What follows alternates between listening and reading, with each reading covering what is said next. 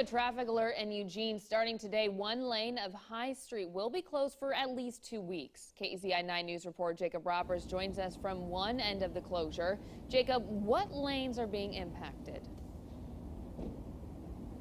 Yeah, well, Jamie, we actually moved from 19th and High Street, one end of the closure, earlier this morning. Now we're closer to 11th on the other side of that closure. But as you can see here, the bike lanes, as well as one northbound travel lane, and the parking is still here. It's just this one lane right here that's being closed. This is part of the Central Eugene in Motion traffic study to test some street side changes to major traffic corridors. As part of the study, the city is looking at possible changes to streets, which may include removing on-street parking, adding bike lanes, and changing traffic controls or reducing the number of travel lanes. For this closure, the city plans to see how it impacts travel time, traffic queuing, and intersection performance. They're also testing this alternative after feedback from residents saying that more analysis needed to be done before making permanent changes. Now, this evaluation will wrap up in a couple weeks on Monday, March 23rd. We're live in Eugene this morning. Jacob Roberts, KEZI 9 News.